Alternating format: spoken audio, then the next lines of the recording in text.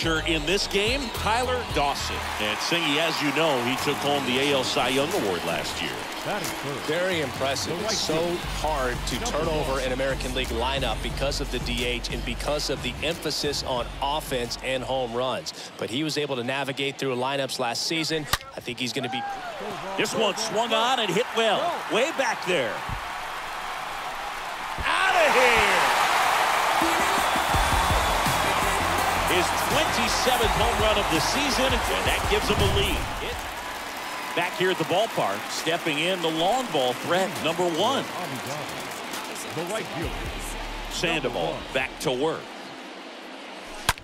That's hard hit in the line. And a base hit. So a runner aboard to start the inning.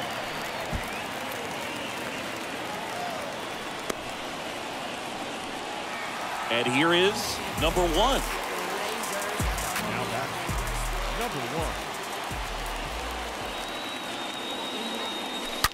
On the ground, and a base hit. Around third. Here comes the throw. The tag, and he's safe. And it's a one-run game. Well, there you go. The RBI machine. Another clutch run scoring at bat.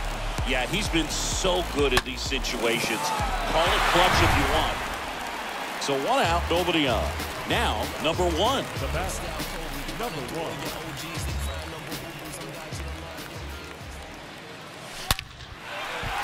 That's a laser base hit.